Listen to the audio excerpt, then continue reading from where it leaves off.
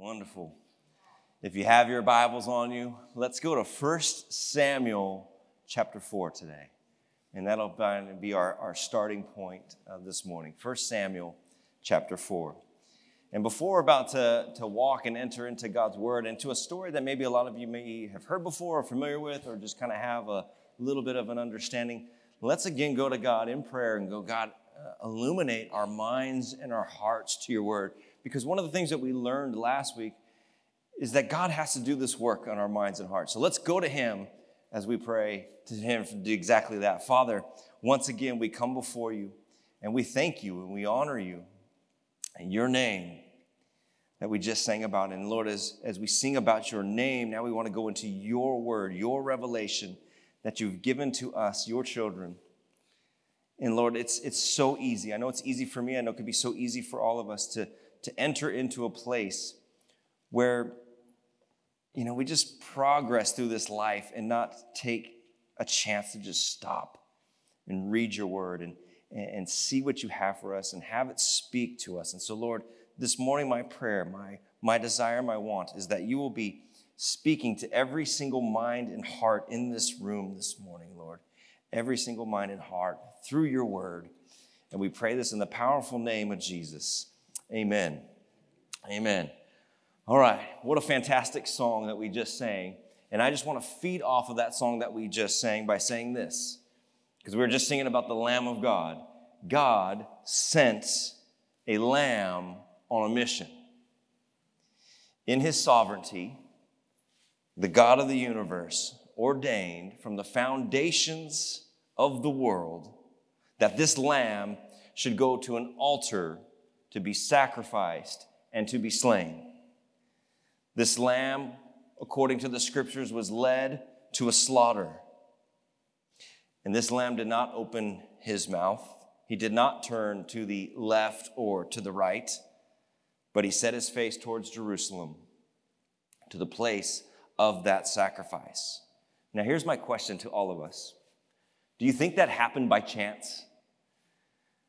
That just happened by chance? Do you think the Lamb of God went to die and go to a cross at the time of history that this lamb named Jesus went to that cross? Was it all by chance? Or do you sit here this morning and as you think about what I'm saying, do you believe that from the foundation of the world, freely, immutably, without changing, by the wise counsel of God's own will, ordained that Jesus Christ would go to a cross to die on your behalf and mine? Did he ordain that? See, one of the things that we all can get caught up in is coming to this concept or this thought or this belief or this understanding of how we live out our lives, that the things that happen to us are happening to us by chance. We're either lucky or we're unlucky.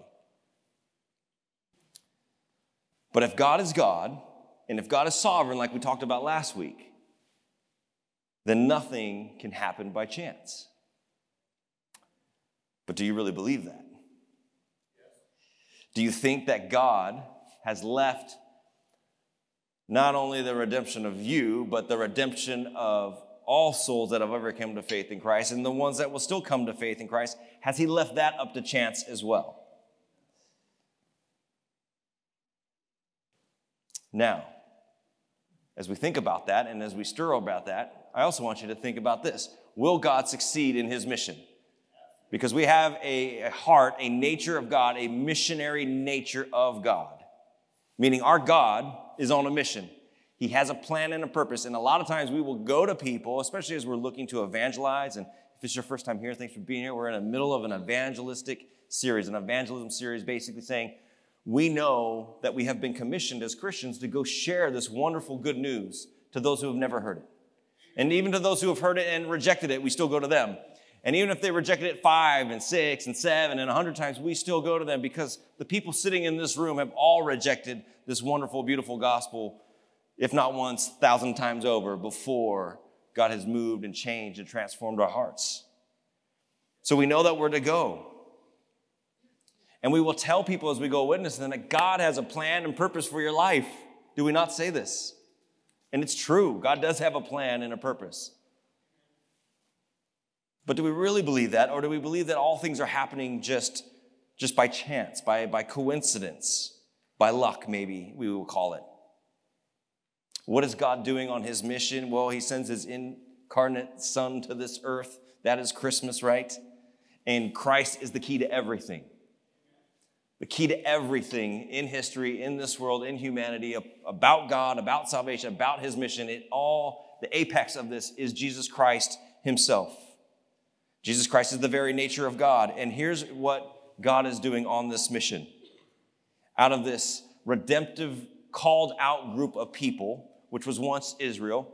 And a lot of times we give Israel a bad time, but if you think about when Paul is going out and sharing this gospel, the new covenant, where is he going to? Do you remember? Like, he's constantly going to a certain place in certain cities. He's going to something called a synagogue, which meaning the Jews did leave Israel to go about to the ends of the earth, to look to share their faith about the one true living God.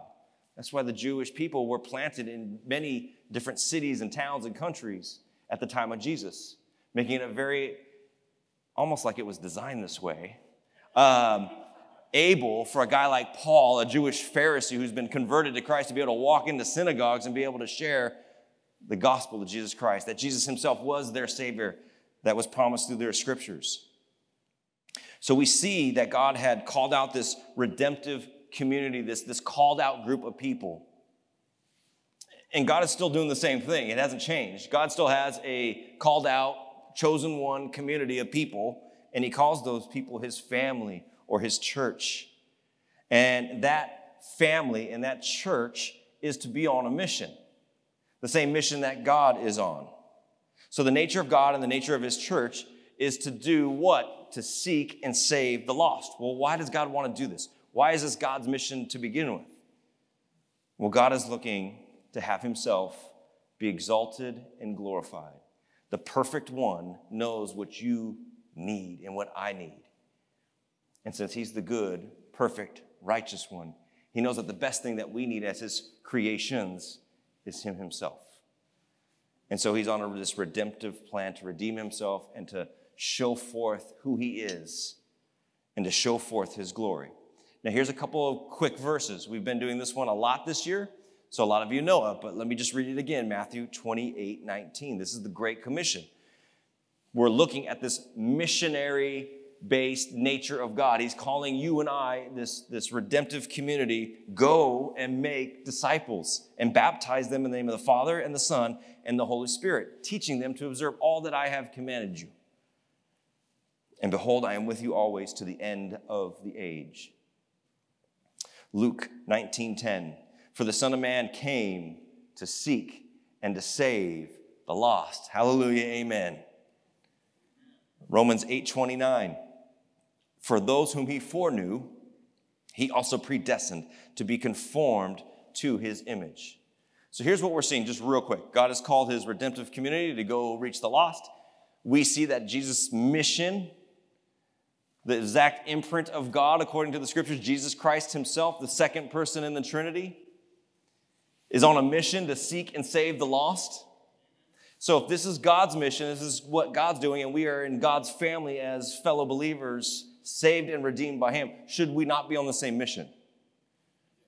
Because Romans 8:29 says that one of the things that God is doing into the lives of Christians, people who have repented and believed upon Christ and are in this process called sanctification, in this process of sanctification, the scriptures say that God is looking to conform you or to make you more into the image of Christ. So the point of salvation to the point of where you're at today, you're becoming more and more and more like Jesus Christ.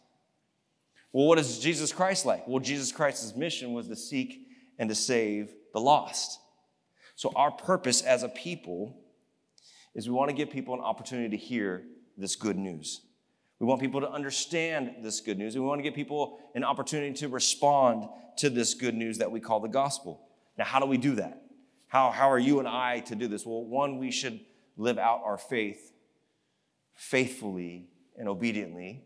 Amen. And as we do that faithfully and obediently, the Bible says that you and I will have good works and good deeds. We will do good things for culture and for society and for our countries.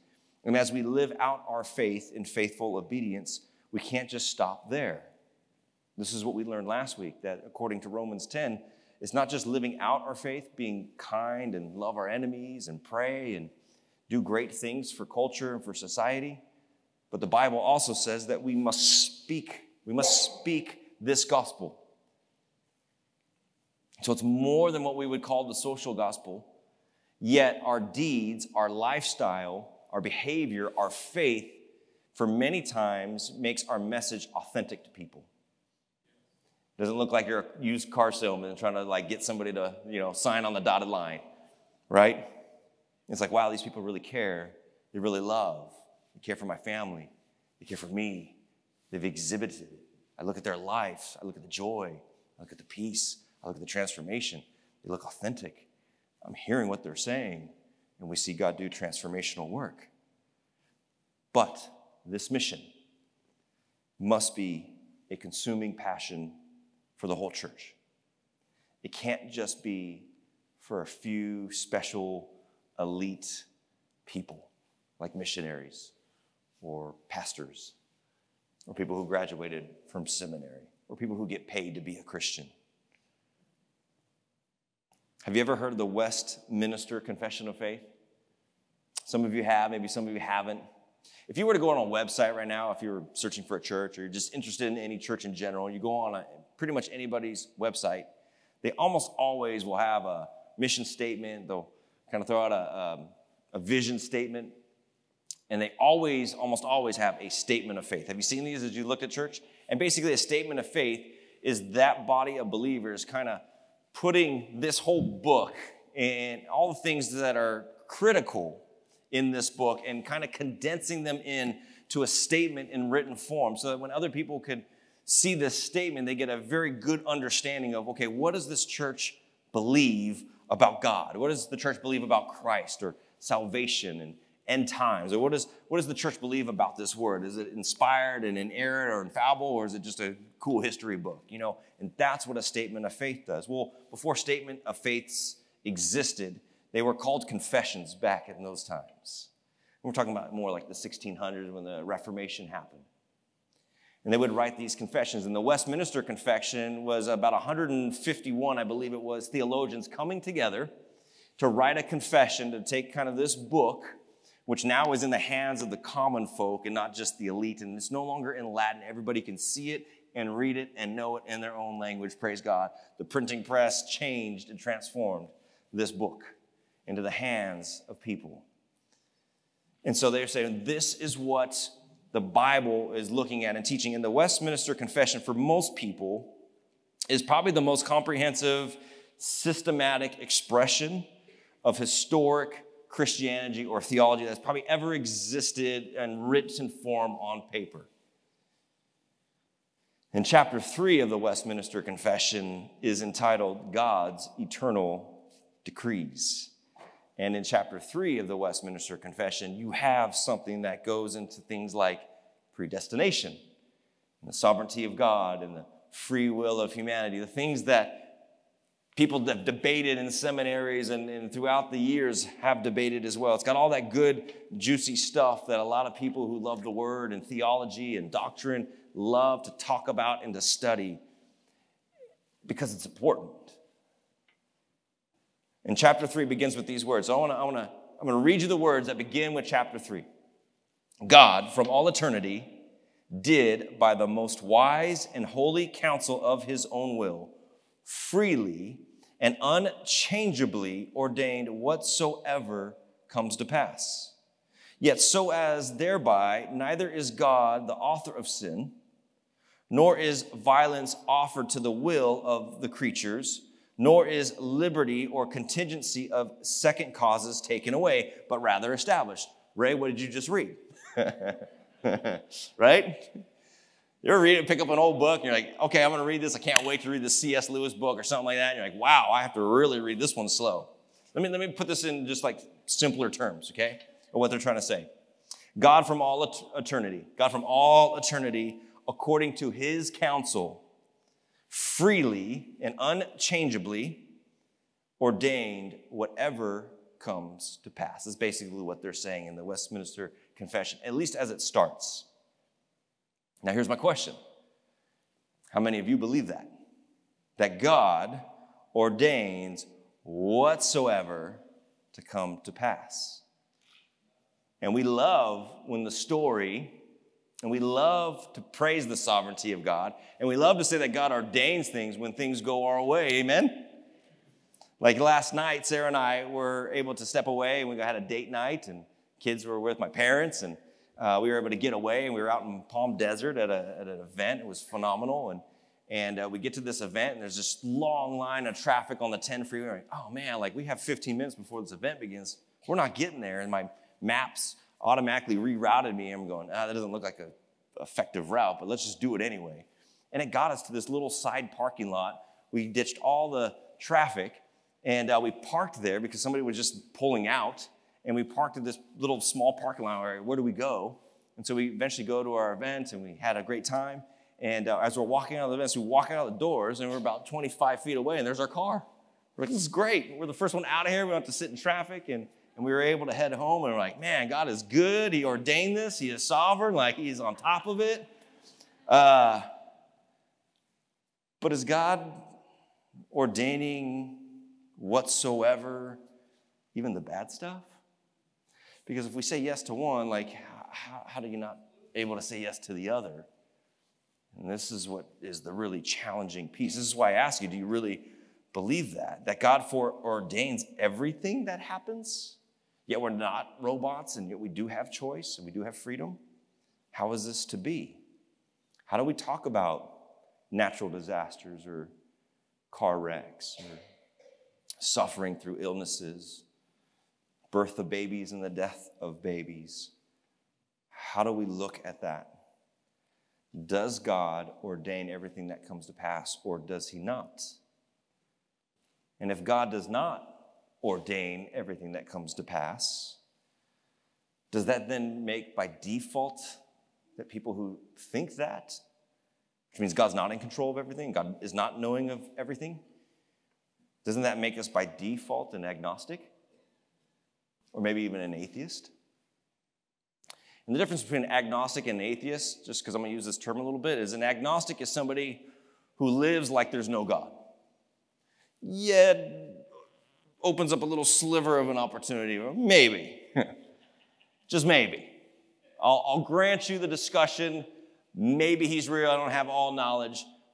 But from everything I see, everything that science has shown me, everything that I know in my own heart, there is no God out there. I'm an agnostic.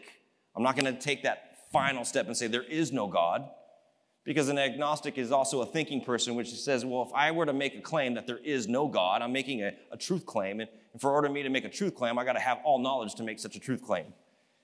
And so since I don't have all knowledge, I can't say there is no God, but all the evidence shows me, all the circumstantial evidence shows me that there must be no God.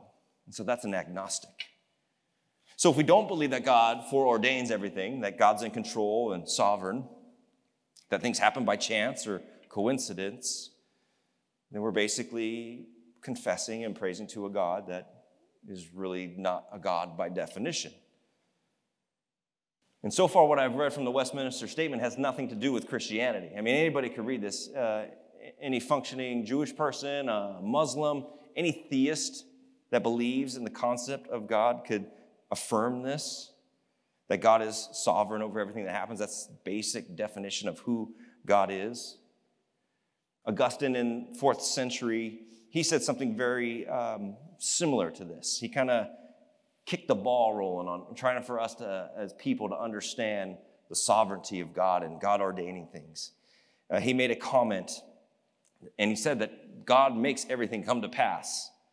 But he says there's this passive sense to this as well. And he calls this God's will of permission, which he says, when you and I sin, God is not endorsing that. God is not putting his stamp of approval on it. But God's permissive will, he's permitting you to sin. In the sense of, he doesn't stop you from doing it. And all of us could go, I totally agree with that one, right? But what it means for God to ordain is that God at any moment, at any time, in the midst of a sin, can, if he so chooses to stop it, to stop you, to squash you like a bug or me like a bug, to stop us in our tracks. To Apostle Paul, I'm going to go persecute, I'm going to Damascus, I'm going to get those Christians and stop them in his tracks. God has that ability and that capability to do that. That's what Augustine is saying here. This is the passive will of God. So the fact that God doesn't intervene or doesn't intrude or decides to let it go or let you do it doesn't mean he's giving his blessing to it, but gave you the ability to do it without preventing him intervening. So he's allowed it. He's permitted it. And now, because God is absolutely sovereign over everything that comes to pass, we can still say this fits within the sovereignty of God. R.C. Sproul says it this way. He says, if there was one maverick molecule running loose in the cosmos beyond the scope of God's sovereignty, control, and authority, then you have no reason as a Christian to believe in the simple promise of any future that God has made. So if there's any rogue, radical molecule, or let's just insert a human being in there. If there's rogue and radical human being, then we can never bank on what God says will happen in the future because it's left to chance. Or is God behind it in some way, shape, or form?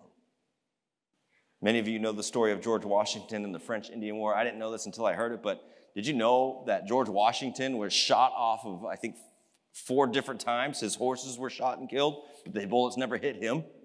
That's pretty close. But there's one battle that George Washington, when he was young in his 20s in this French Indian War, where the bullet, as he was riding on that horse, caught the back of his shirt. In one side, right out the other. Inches away from death. Inches away from never, ever becoming the first president of the United States of America. So my question to you, did that happen by chance? Is there such thing as chance? We live in a time, our kids are in school. Youth group is going to the Grand Canyon Caverns, which is a huge cave 200 feet below the Earth's surface. They're going to Death Valley. And one of the things that's going to happen when we go there is we're going to see a bunch of signs and plaques and history lessons on how old the earth is and how it came into formation and basically the origins of the earth. And what we're going to see, and what you've heard before as well, is like, how did this all come into place? How did this all come into being? And the answer is going to be by time, chance, and random process. So chance has this power to create an outcome. But does it really? So I asked Pops this morning, I said, Pops, you got a quarter? And he goes, no. But he gave me $1. Okay, so he walks around with $1 coin in his pocket. I don't know what he's doing with the $1 coin. I didn't even know these existed. But if I were to flip this coin, what is the outcome of heads or tails coming up on a flip? 50-50? Are you sure? Is it loaded? You know me well, Lynn. You know me well. Yeah, not loaded because it came from Pops, unless it's loaded. And that's why you're carrying $1 coin in your thing to trick people. So I kind of, in my terminology, I just tricked you a little bit. I said, if I were to throw a heads or tail, what would the outcome be? Well, if I threw this, either heads or tails will happen 100% of the time. Better way to phrase it. If I were to throw this coin up and it were to land on a heads, what is my outcome? 50, or now I don't want to answer, right? Like, this is a trick. It's a 1 out of 2 chance, right? But what about the variables that could happen? Like, if I start with heads up, would that change that variable? Does my force, where I catch it, if I flip it, air density? I mean, we have all these variables that can be baked in, but the very simplest way we could show, for an example, if I were to flip this coin and it were to land on heads, we would basically say you have a 50-50 chance. And so now my question to you is, does chance have the ability, the power,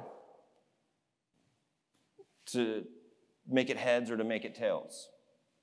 And we go, no, it's just, chance is just a mathematical symbol, terminology that we use to just basically show the relative general outcome of what it could or could not be. But what we do with the universe, what we do in life, is we say, well, that just happened by chance. Or time, chance, and random process. And we realize that we're giving power to something called chance, and really there is no power in chance. Chance is not a being. It can't do anything. Chance is nothing. It's just purely terminology. And we live at a time where this is being foisted upon us.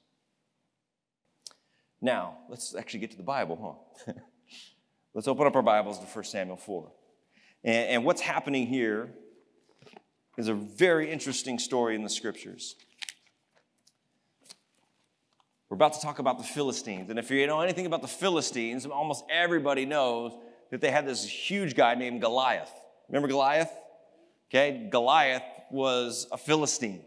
Now, before Goliath walked the earth and David and him fought from the stones, before King David became King David, before that happened, the Philistines were the arch enemy of Israel. They were in the land, they were powerful, and they were over these 5 great cities, these Philistines. And what we have with Israel right now is a guy named Eli. And Eli is a judge over Israel at this time. And they are at war. They're at battle. Remember, God has told this chosen group of people, this is your promised land. Eradicate the land. And get those out of here. So this is what's happening. And what's about to happen is they're about to go into battle. Israel with the Philistines. And as they go into battle, guess what happens? Israel loses. They lose 4,000 men on the battlefield, and now they're humiliated. And so some of the soldiers and the leaders, they come back, they come to Eli, and they go, Eli, we've been humiliated on the battlefield. We have lost 4,000. We need to switch our strategy. And here's how we're going to switch the strategy. Eli, give us permission to go get the Ark of the Covenant. You remember what the Ark of the Covenant is? Ever seen Raiders of the Lost Ark? Okay, Ark of the Covenant. The 10 Commandments are in this ark. Aaron's budding staff is in this Ark of the Covenant. This is where the cherubim sit, is the mercy seat of God. The presence of God would dwell in the tabernacle or later in the temple where the Ark of the Covenant was at. And guess what? When Israel brings the Ark of the Covenant into battle, guess who's going to win the battle? Because the presence of God is leading us, and he's going before us, and the power of the God who's called Yahweh, he will give us victory. So Eli, we just got humiliated. Let's get the ark, and let's go really show them what we're made of.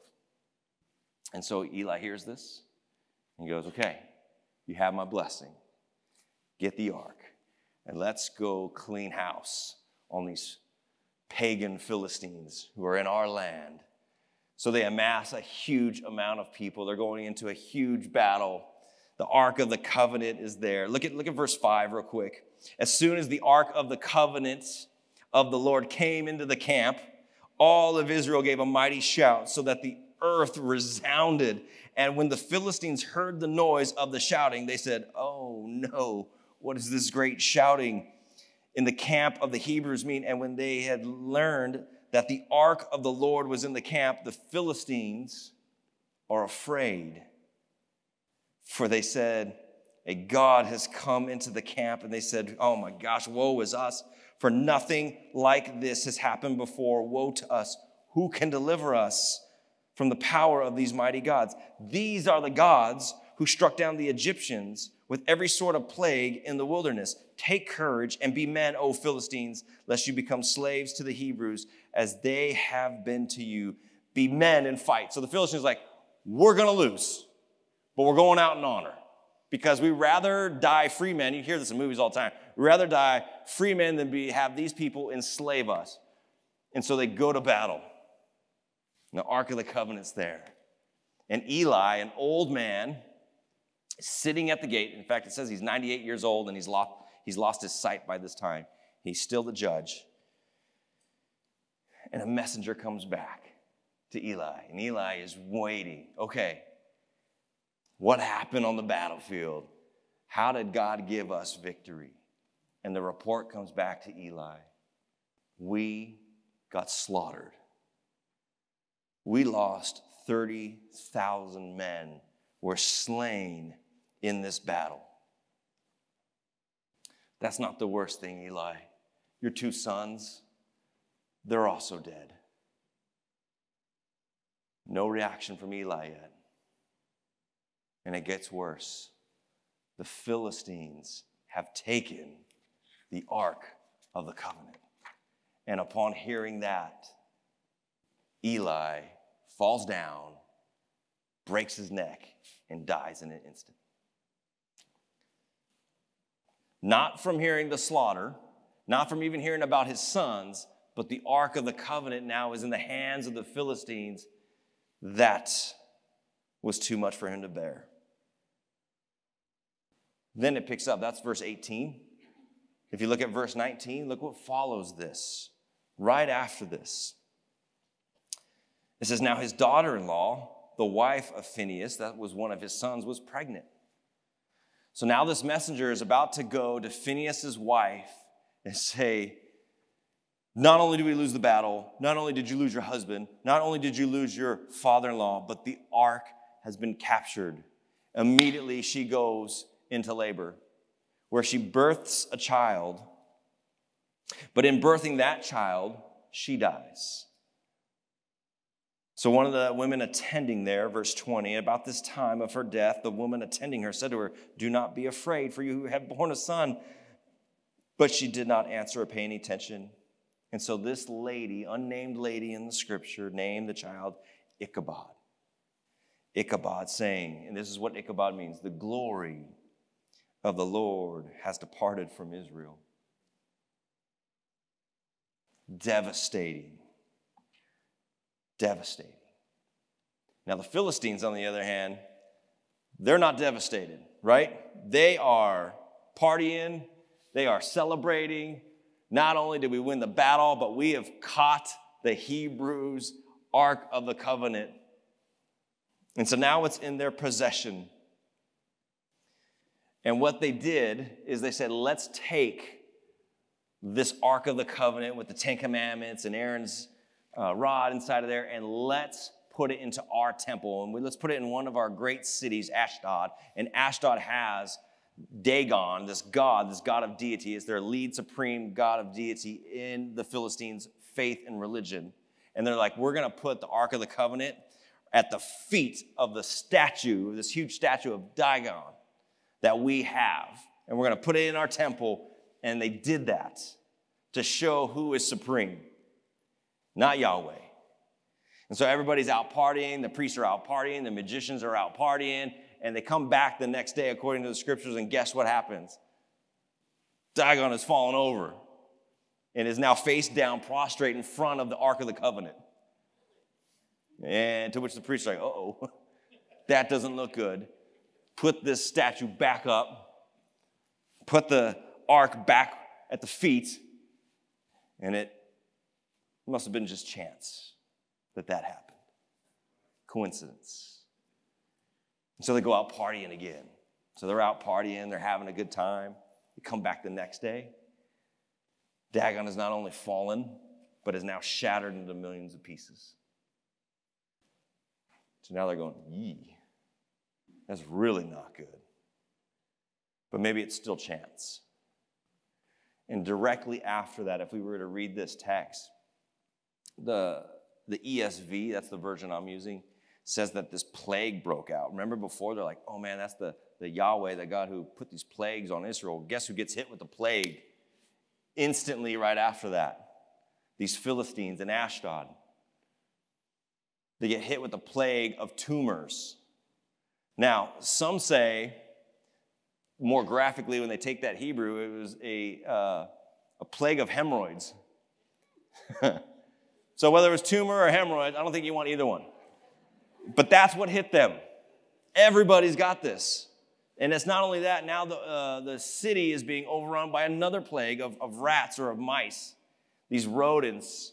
infecting and disgusting everywhere. And they're going, I wonder if there's a connection, since we brought this Ark of the Covenant in, that Dagon has not only fallen, not only shattered into pieces, now a whole plague is broken out on us. And the king's going, I think there could be a connection. So I love my brothers in one of the other Philistine cities. Let's send the Ark of the Covenant to that city. And we'll say, let's put the Ark on like a tour, a parade of the greatest 5 Philistine cities. So everybody in the Philistines will know that we beat the Hebrew God, so let's get rid of it. And let them rejoice and let the people know that we have beaten them. So guess what happens when the Ark goes to the next city? Plague of hemorrhoids or tumors and rats. They're like, get it out of this city. They take it to the third city. Same thing. All five get these 2 plagues hitting them. And then eventually they're coming to a place where we're going, I think we have a problem.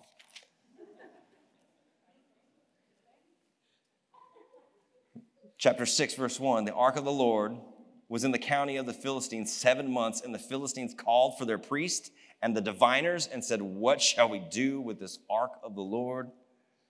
Tell us what we shall send it to its place. They're basically saying, we got to send it back. Send it back where it came from. These priests, they said, if you're going to send away the ark of God, of Israel, do not send it empty. But by all means, return it to him, basically. Return it to him, a guilt offering. Okay, so what is this guilt offering? And they're saying you're going to be healed if you send it with this guilt offering. Jump down to verse 4. And they said, what is the guilt offering that we shall return to him? And they answered, 5 golden tumors and 5 golden mice, okay, according to the number of the lords of the Philistines, for the same plague was all on you and on your lords. So you must make images of your tumors and the images of these mice that have ravaged the land and give glory to the God of Israel. Perhaps he will lighten his hand off from you and your gods and of your land. So this is what they're going to do. So now they got to get 2 cows. This is what they're looking to do. Jump down to verse 7. And they're going to prepare a new cart with 2 milk cows on which there has never come a yoke. And yoke the cows to the cart, but take their calves home away from them. And take the ark of the Lord and place it on the cart and put it in a box at its side, the figures of the gold which you're returning to him as a guilt offering, and then send it off and let it go on its way and watch. If you take a mother cow that just had kids and you get rid of the babies, the natural movement of the mother is to do what? Go back to their babies, right? So the Philistines, even in this moment, are trying to stack the deck. They're basically like, we're going to do a test. Is all these things happening to us by chance or by coincidence? Or is God behind this? Let's set up a test. Let's get these 5 golden tumors. Let's get these 5 mice. Let's take the ark. Let's put it on the cart. Let's get 2 new cows that have just given birth, that have calves, and they've never been yoked before. They don't even know how to, they've never felt it. They don't even know what they're doing. And they get yoked with this cart to them, and let's just send them off. And if they go to Israel, then we know God's behind this. But even as they're doing that, they're trying to stack the deck in their favor, are they not? Look at verse 9. If it goes up on the way to its own land, to Bethshemesh, then it is he who has done us this great harm. But if not, then we shall know that it is not his hand that struck us. And look at the very end of it. It happened to us by coincidence or by chance. This terrible outbreak, this plague of rats, this plague of tumors, Dagon their god, busted and destroyed. Maybe all of that was by chance. So they only saw 2 possibilities. Either God is behind this, or it was purely chance. And we would look at this and we kind of laugh and we kind of know the end of the story, many of us, and we go, yeah, this is not by chance, come on. But I want you to look and think about the Philistines, these barbaric, simplistic people, right? They were religious. They had their own gods. They were a religious community. They were ruling the world at this time. They were over some of the greatest cities. They were functioning, religious, passionate people. But the outworking of their faith or their religion ultimately comes back to maybe it all happens by chance. So what we see here is that these Philistines are really functioning agnostics because they're giving chance power. Maybe everything that's happening to us is by chance. So even though we worship these gods, and even though we give praise to these gods, and even though our community has passion for these gods, maybe it's all by chance. And as Christians, I don't think at any time you and I have ever come across a Christian that says, I don't believe in the sovereignty of God. I don't believe that God's all-powerful. I mean, that's the definition of God. But if you just drill down for about 5 minutes, you'll probably find that about 1 in 1,000 actually maybe believe in the sovereignty of God, maybe 1 in 100. Because as soon as you begin to examine a little bit, as soon as you dive into those tough conversations, what you and I find is very little sovereignty left. And that God is not sovereign at all. But if God is not sovereign, then God is not God. So the Philistines, with their doctrine of chance, are basically agnostic. And a long time, they've lived a long time ago. This is before science. This is before Darwin. This is before 21st century technology and medicine. They're this simplistic, barbaric people that believed in chance. And that doesn't happen today, right? Look what happens in verse 10 of chapter 6.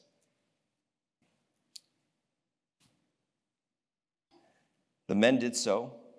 They took the 2 milk cows, they yoked them to the cart, and shut up their calves at home. And they put the ark of the Lord on the cart, and the box with the golden mice, and the images of their tumors. And the cows went straight in the direction of Beth Shemesh along one highway, lowing as they went.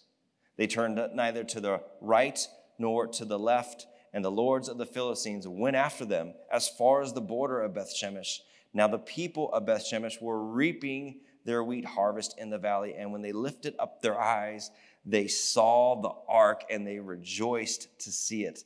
The cart came into the field of Joshua of Beth Shemesh, and it stopped there, and a great stone was there. And they split up the wood, and if I were to keep reading, here's what happened. They're rejoicing. The ark has come back. These cows have stopped on a stone. Let's take apart the cart. Let's preserve the ark, and let's barbecue, basically. Let's put an altar. And these cows, which didn't look to the right or left, went to an altar.